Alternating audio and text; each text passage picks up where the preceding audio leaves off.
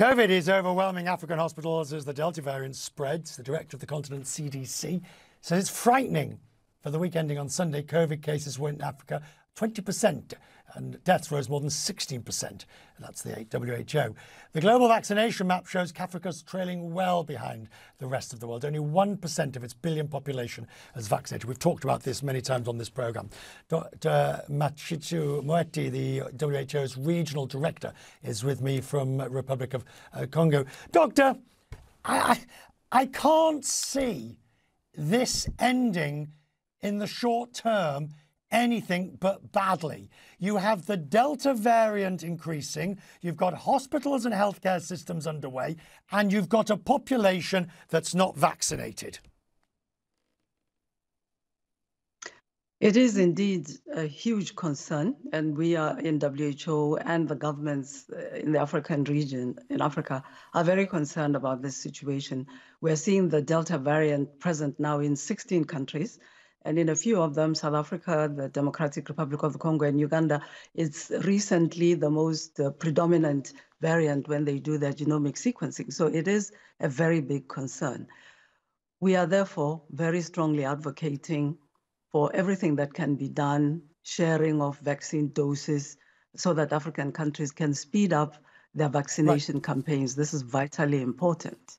So I agree with you very strongly. So it's estimated there are 11 billion doses needed for Africa, give or take. 1 billion or so were donated at the G7. You're not even close. COVAX isn't even close. The numbers donated so far will make a dent, but that's all. That's true. The situation is very challenging at the moment. We have seen and we have heard countries make these promises of donations, which are very much appreciated by African countries. And at the same time, we've seen African governments take their position within the framework of the African Union to also look for vaccine supplies themselves. COVAX is challenged by several realities. The first is that what was this really great idea of this multilateral platform for global solidarity, for equity and access to vaccines has been hugely challenged by, first of all, supply challenges at the global level. Right. I think the capacity to produce was overestimated. And then the world's biggest producer, India, got into such a crisis with its own situation that they have not been able to deliver to COVAX as promised. Now, we know as well that wealthy countries have bought up or reserved for themselves volumes of vaccines that are sometimes several times more than their population. So they certainly do have reserved more vaccine than they need. And so what we are urging, in order to make a dent on this very challenging picture, is first of all to increase significantly the current donated promises. We have the G7 countries having committed to donate 870 million doses.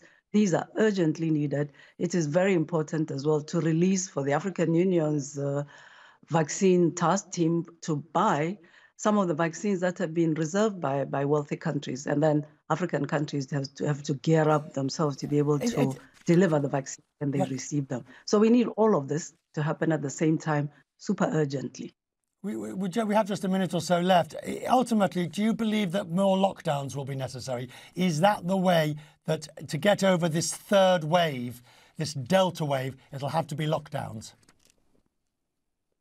Yes, I'm afraid in some situations, lockdowns will be inevitable. I mean, governments are trying to avoid that, but sometimes it's necessary to slow down the transmission and give the opportunity for public health measures to speed up again, and most importantly, for people who are frankly exhausted with some of the measures to get the energy to get going again, and for the vaccination to catch up. So it may be necessary to do that, though it is very regrettable for economies, for families, for children needing to go to school, for many aspects of life in our countries.